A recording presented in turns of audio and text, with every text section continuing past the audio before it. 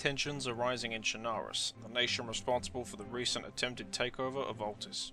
The attempted invasion was stopped by NATO forces, working alongside Altis' armed forces. However, the Chernarus morale does not appear to have been hit severely. We have managed to obtain footage recorded recently in the Chernarus city of Elektrosavod. This footage may be disturbing to some viewers. Ludi Chernarusy, wasza strana nošte się wasz, чтобы бороться.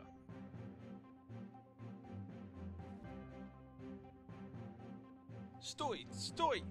Пристрели его! As you can see, the Chernarus forces are on high alert and are enforcing conscription. The ex-Soviet state is believed to have access to vast stockpiles of old military hardware. We have reports that NATO are mobilizing Joint Task Force Sabre, a multinational task force with the goal of countering high-level threats around the world. Whilst the exact nature of the task force's deployment remains classified, we believe NATO may be gearing up for a full invasion of Chernarus. More on this story as it comes in.